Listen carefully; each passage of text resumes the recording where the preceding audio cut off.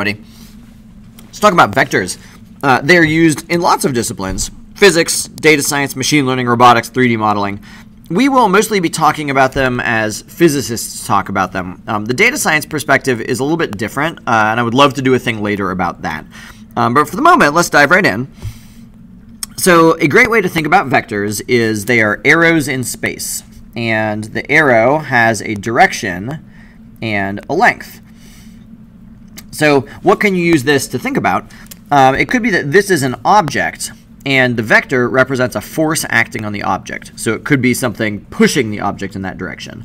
Or it could be a large gravitational source over here, so it's pulling the object in that direction. A thing to notice is that you could have two different objects and have the same force applied to both objects. And so I'm notating it this way. So you can tell that these arrows are pointed in the same direction because they have the same angle, and they're the same length. And so we would call these the same vector, even though they're located in two different places on the plane. So that's the first thing to know about vectors, is they don't have a particular place that they live. They're not centered anywhere. Instead, they're defined by their starting and their ending points. So if you wanted to notate a vector in rectangular form, you could use triangle brackets and describe how far over and how far up do you have to go to get from the start to the end of the vector. So here I'm going over 3 and up 2, and you would notate it this way. Another note, you might notice that I have put a little thing above the vector. That's an arrow, although you will also notice that I didn't have both parts of the arrow, and that's conventional. Sometimes you'll see texts with two parts of the arrow, but usually it'll look like this. So I've named the vector v. These are the same vector because they represent the same force acting on two different objects. What is that force? It's a force that's going to pull them in a particular direction, which I'm going to describe as 3 over and 2 up. Longer vectors would represent stronger forces. Shorter vectors would represent weaker forces.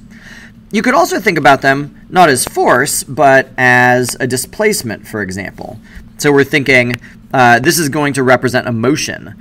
The object starts here, and at the end of a certain amount of time, we could call it 1 second, we want to say the object's going to end here. So we're describing that displacement. You could describe it as velocity. We're saying in 1 second, the object's going to travel that far. In a second, it would travel this far. In another second, it would travel that far. So you can see why they might be helpful.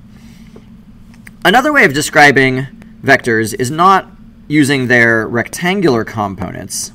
These are called the x component and the y component because it's how far over, how far up. The other way of describing a vector would be literally with its angle and the distance that you would move along that angle. And that's called polar form. So polar form, you will have a distance and an angle, which gives you a direction, a distance and a direction. So for example, I could have, let's call this vector A. The angle, which is always measured relative to the horizontal here, is 45 degrees. And let's say that the distance is a distance of 2. How would I notate that?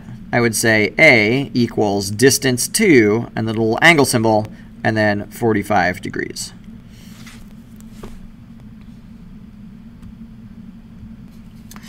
Both perspectives are helpful. Some things are easier to do thinking about them this way. Other things are easier thinking about them that way. If you want to rotate a vector, much easier to think about it in polar form.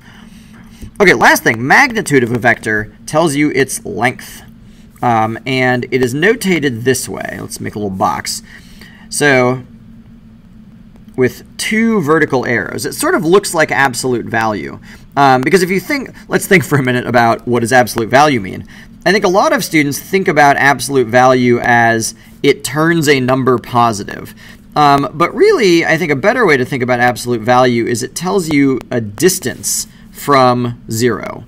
So -3 here is telling you that this distance from 0 is 3. So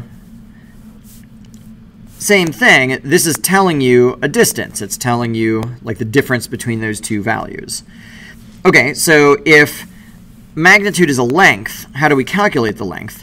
Well, you might notice that the length of this vector is the same as the hypotenuse of that right triangle. So you can just use the Pythagorean theorem. That's it. So it'll be 3 squared plus 2 squared. So let's see, 9 plus 4 is 13, so root 13. So that would be the magnitude. And again, we'll use magnitudes in a lot of different contexts.